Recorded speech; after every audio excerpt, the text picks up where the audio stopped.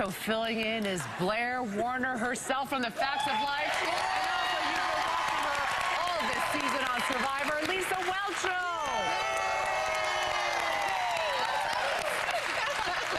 Now, Blair, like home.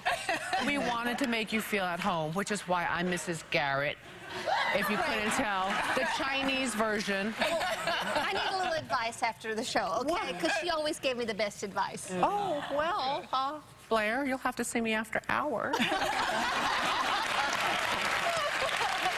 And Aisha is, of course, playing Tootie. Tootie, but yes.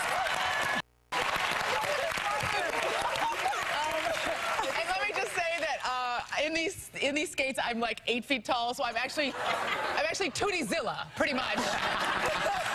What's ironic is the reason Tootie was on roller skates is because she was shorter than the rest of us. She was younger, so they had to put her on roller skates. So when we had a two-shot, you know, they wouldn't have to have like a, you know. It would just be like this yeah, much of her. Exactly.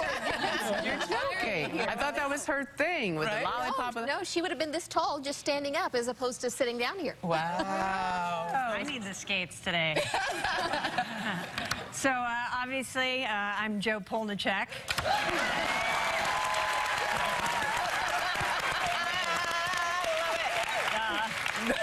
Well, what do you mean? Well, that's a good question. All right, Lisa, for the record, was Joe Polnicek's character a lesbian or not? Joe Polnicek had a million friends, and she's ultimately the only one on the show that got married. Oh, wow. That doesn't mean anything.